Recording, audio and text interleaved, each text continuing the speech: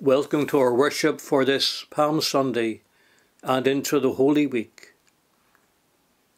Lift up your heads to the coming King. Bow before him and adore him. Sing to his majesty. Let your praises be pure and holy, giving glory to the King of Kings. We not only gather today, but look forward very much to Easter Sunday, next Sunday, the 4th of April, when at 10:30 we return to open and shared worship in church, just at 10:30 for all ages to come and be together with us. We look forward to meeting you, as well as our recording of worship and service online. The Palm Sunday thinks of the scripture prophecy of Zechariah. And I will pour out on the house of David and the inhabitants of Jerusalem a spirit of grace and supplication. They will look on me, the one they have pierced, and they will mourn for him as one mourns for an only child, and grieve bitterly for him as one grieves for a firstborn son.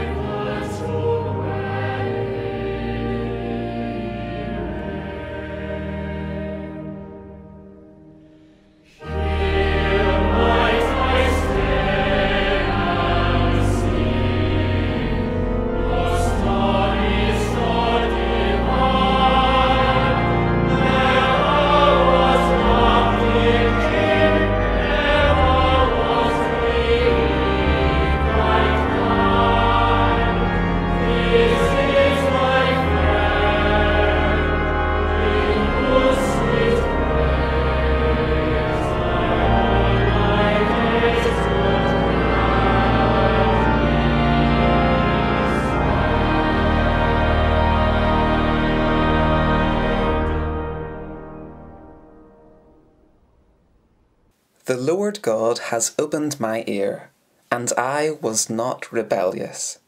I did not turn backwards. O give thanks to the Lord, for he is good. His mercy endures forever. Let Israel now proclaim, his mercy endures forever. Open to me the gates of righteousness, that I may enter, and give thanks to the Lord.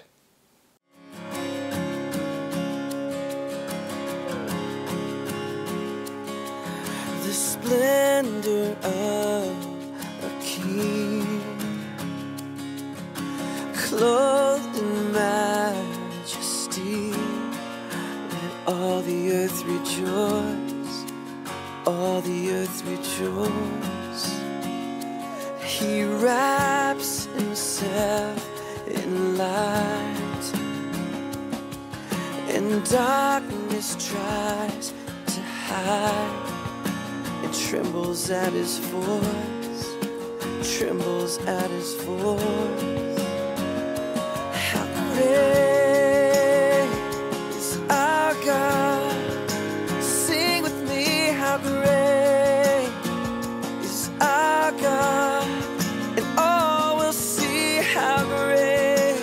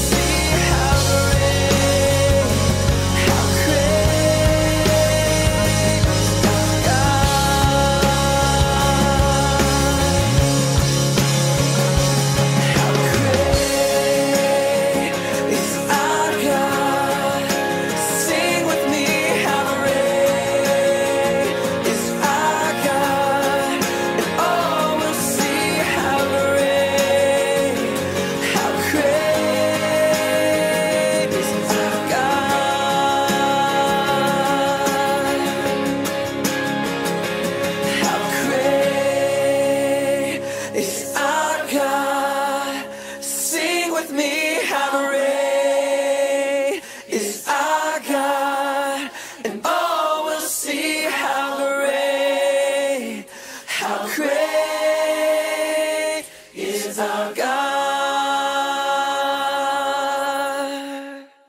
Mark chapter 11, verse 1 to 11. Blessed is the King who comes.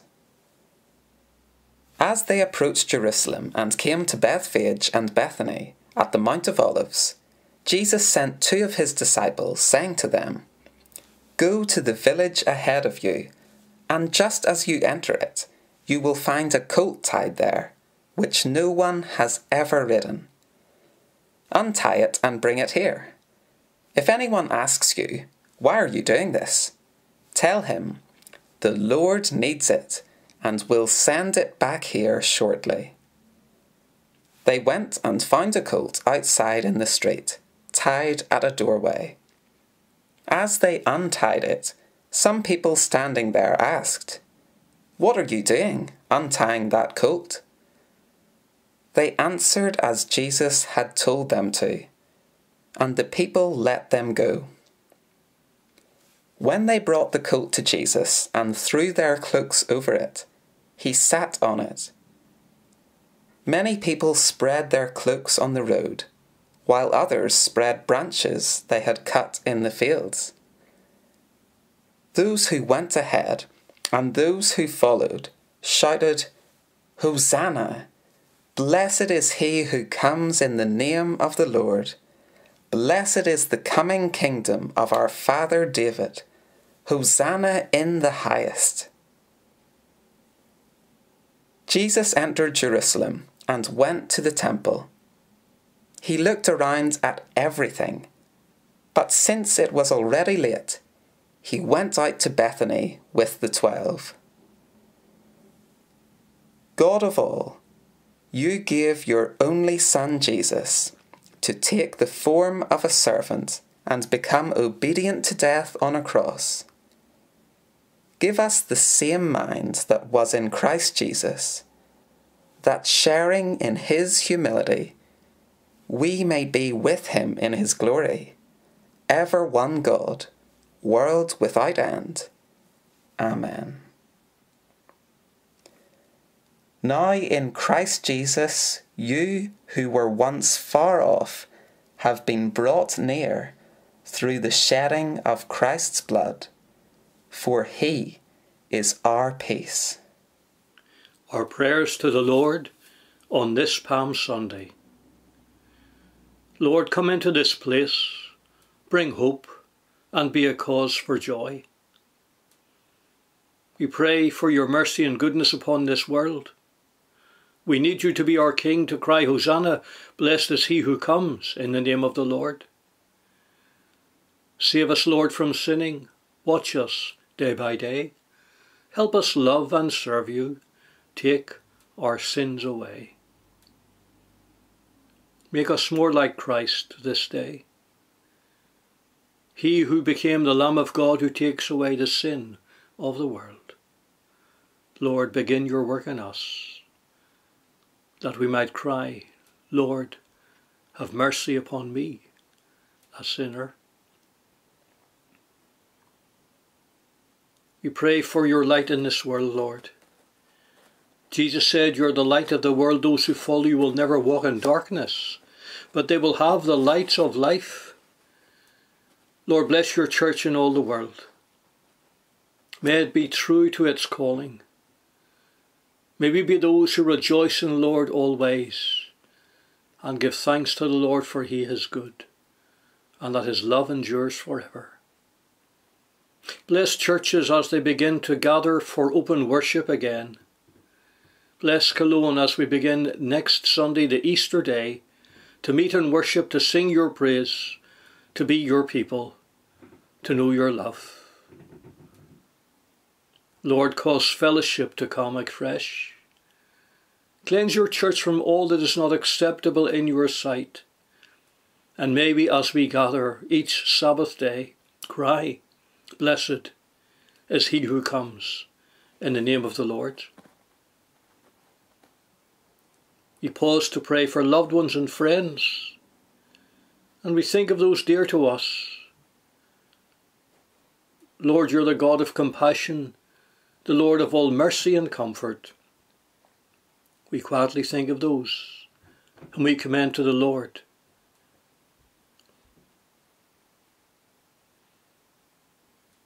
Added to these we pray for Debbie, Margaret, Infant Fern, Francis, and Helen. For those who grieve and need God's mercy through the darkness, that they will not walk through the valley without the light of God's love. Particularly we pray this week for the loved ones of the late Mary McCandless, her husband and family and friends. And for those who continue to grieve the passing and loss and memory of loved ones. Come into our hearts, O Lord. Teach us your love, your truth, and your kindness. Lord Jesus Christ, as you entered to Jerusalem and even to its holy temple, Lord, even enter our lives and make us to be the temple of the living God. Come to us, that we might be a people acceptable in your sight, worthy of your praise, worthy of your name, worthy of that calling. In Christ, who did not cling to equality with God, but made himself nothing, became a servant, humbled himself, obedient to death, even death on a cross, and help us to raise our voices to praise him afresh, that at the name of Jesus every knee shall bow, in heaven and earth and under the earth, and every voice proclaim that Jesus Christ is Lord, to the glory of God the Father. Amen.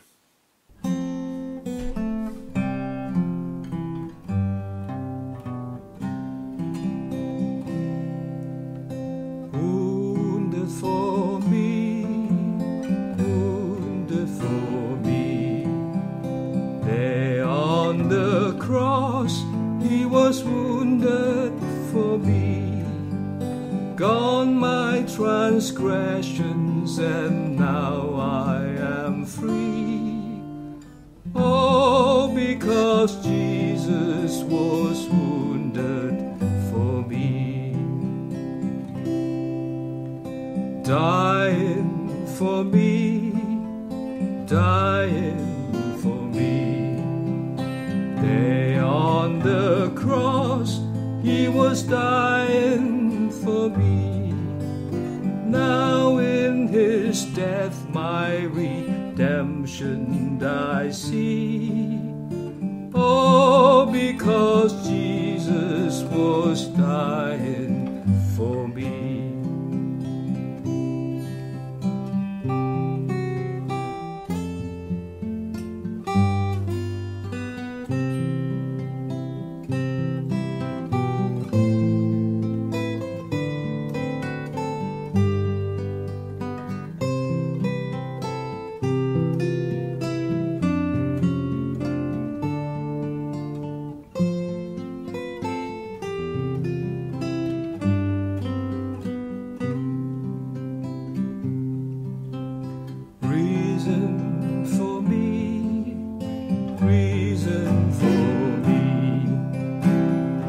From the grave he has risen for me. Now evermore from death's thing I am free. All because Jesus has risen for me. Coming for me, coming for me. One day to earth he is coming for me. Then with what joy his dear face I shall see. Oh, how I praise him, is coming for me. St. Mark's Gospel, chapter 14. Verses 1 to 11. Now the Passover and the Feast of Unleavened Bread were only 2 days away, and the chief priests and the teachers of the law were looking for some sly way to arrest Jesus and kill him. But not during the feast, they said, or the people may riot. While he was in Bethany, reclining at the table in the home of a man known as Simon the leper, a woman came with an alabaster jar of very expensive perfume, made of pure nard. She broke the jar and poured the perfume on his head. Some of those present were saying indignantly to one another, "Why this waste of perfume? It could have been sold for more than a year's wages, and the money given to the poor." And they rebuked her harshly. "Leave her alone," said Jesus. "Why are you bothering her? She has done a beautiful thing to me. The poor you will always have with you, and you can help them any time you want, but you will not always have me. She did what she could. She poured perfume on my body beforehand to prepare for my burial. I tell you the truth, wherever the gospel is preached throughout the world, what she has done will also be told in memory of her." Then Judas Iscariot, one of the 12, went to the chief priests to betray Jesus to them. They were delighted to hear this and promised to give him money. So he watched for an opportunity to hand him over. This is the word of the Lord. Thanks be to God. In the telling of the story of the cross, there are some differences between the Gospel writers, and this is natural, as the Gospels were written many years after the events took place. Yet they all agree on the essential elements of what occurred, and we are able as a result to gain insight into the sacrifice of Jesus, of his own life for the sins of the world. Mark tells us that the Passover and the Feast of Unleavened Bread were only 2 days away, and this tells us that things were coming to a head. For Jesus, the Passover represented the sacrifice of the blood of the unblemished lamb to rescue people from slavery. And so, his willingness to die to save people from slavery to sin and death meant that the sacrifice needed to come about before the Passover began. So time was getting short. For the religious leaders too, time was getting short. They were desperate to get rid of Jesus, for he opposed all that they held dear, and they were determined to keep hold of their power, authority, and wealth. They needed to kill him, and yet he was popular among ordinary people, so it had to be done stealthily, and it had to be done before the feast began, when emotions were high. So for all concerned, there wasn't much time left for action. The religious leaders were fortunate that one of Jesus' own disciples, Judas Iscariot, was willing to betray his master. We are told that he went to the authorities and offered to betray Jesus. Naturally, they were delighted and promised to pay him for doing so. We shall never know what led Judas to betray his master, but the promise of money may well have been a factor. Other possible reasons have been set forward, but the reality is that Judas, in spite of being with Jesus from early on, and witnessing his healing miracles, and hearing at first hand the teaching of Jesus, was ready and willing to betray his master, and to allow him to be put to death. It is no wonder that when the arrest had been made, Judas realized just what he had done, but by this stage there was no going back, and he had to deal with the consequences of his action in betraying his master. As we reflect on the betrayal of his master by Judas, there is a warning that our world today needs to hear. Down through the years, terrible things have been done in the name and cause of religion. Today we are appalled that people could do such things, and to do so in the name of God. Yet they were extremely sincere in their motivation. They could justify what they were doing, and they could claim a clear conscience for anything they did.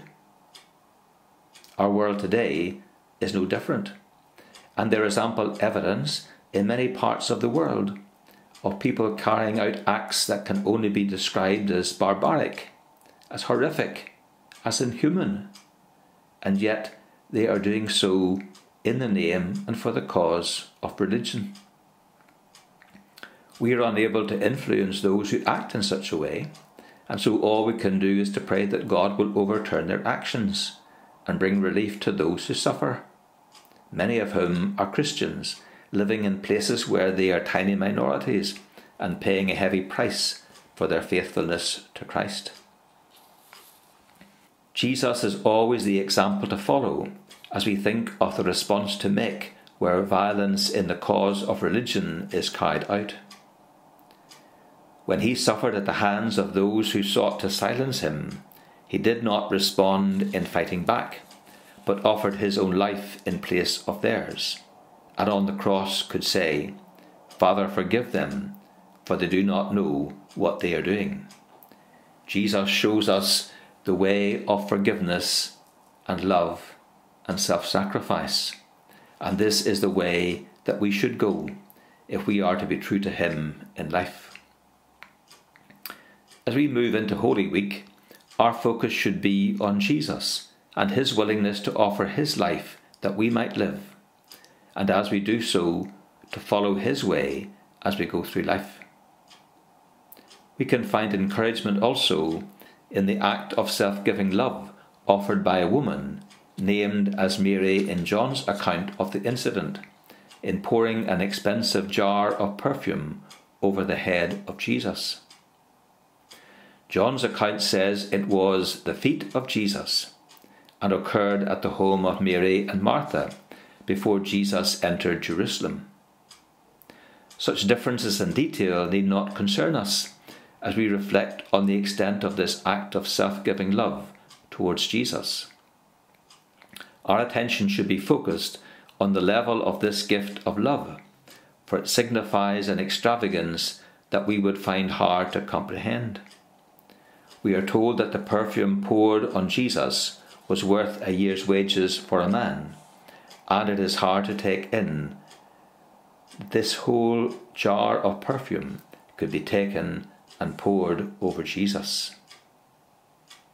It would seem that many of those present found it hard to accept and complained that it was a waste, for it could have been sold and the money given to the poor. John's Gospel puts the blame solely on Judas, who was the treasurer of the band of disciples. Yet Jesus chastised them for decrying the woman's actions and told them that the woman was preparing his body for burial in advance. There would always be poor among them, and they can be helped at any time, but he would not always be with them. Jesus made clear that Mary was pouring out the perfume in preparing his body for burial ahead of time. This was a gesture of self-giving love, a love that does not count the cost, and the example of Mary is there for every generation to look up to and to aspire towards. Jesus was only too clear about what lay ahead for him, and he knew that suffering, agony and death were only just around the corner, and he saw in the action of Mary a wonderful act of love, of generous self-giving, and a powerful testimony to her concern for him. There are times when we must simply forget or set aside the sensible, logical way of looking at things, and this was supremely one of those times. The disciples were right to be concerned about the poor, and we too ought to be concerned about them as well. But there have always been poor in the world, and no doubt there always will be. This means that there is ready opportunity at any time and in every place to do what is needed to help the poor and the needy. Jesus, though, would not always be there for much longer. And if anyone was to do anything to show love and concern for him, it had to be done then. And Mary took the opportunity that presented itself. This was the one time she could render a special service for the Lord, and she did not hold back. She gave the most valuable item she had as a fitting token of her love. The opportunity would never come again, for within a short time Jesus would be nailed to a cruel cross at Calvary. This simple act of love was recorded, and in the years since then has continued to remind us all of the need to show our love for the Lord in very practical ways. In stark contrast to the miserly approach of the disciples, Mary's extravagance and generosity has provided a wonderful example for us to follow. The challenge for us at this start of another Holy Week is to consider how we each one show our love for Jesus and all that he did for us on the cross. What is the most valuable thing we possess that we can give to him in order to show our love for him? No matter what the outer circumstances of our life may be, the most valuable thing we possess is ourselves. We can give material things in plenty, but unless we give ourselves first of all, everything else we give is simply wasted. This is what St. Paul was thinking about in that lovely chapter on love in 1 Corinthians chapter 13, when he said, "If I give all I possess to the poor and surrender my body to the flames, but have not love, I gain nothing." Ourselves, the love of our heart, is the most precious gift we can offer. So if we are to be like Mary, we must give our hearts to the Lord in love and service, offering to him all that we are and all that we have, as a fragrant offering to Christ in thanksgiving for all that he gave for us. When Jesus went to the cross, he suffered and died for us because of his great love for us. When we give ourselves to him, we will be giving him the best and the most worthwhile gift that we have to offer. So let us offer him ourselves, and let us also allow him to make us people he can use as examples and witnesses to the world today, just as Mary was all those years ago. As one of the great hymns of Holy Week puts it, "Just as I am, without one plea, but that thy blood was shed for me, and that thou bidst me come to thee, O Lamb of God, I come." May we each echo those words today, and may we offer him our heart, now and always. Amen.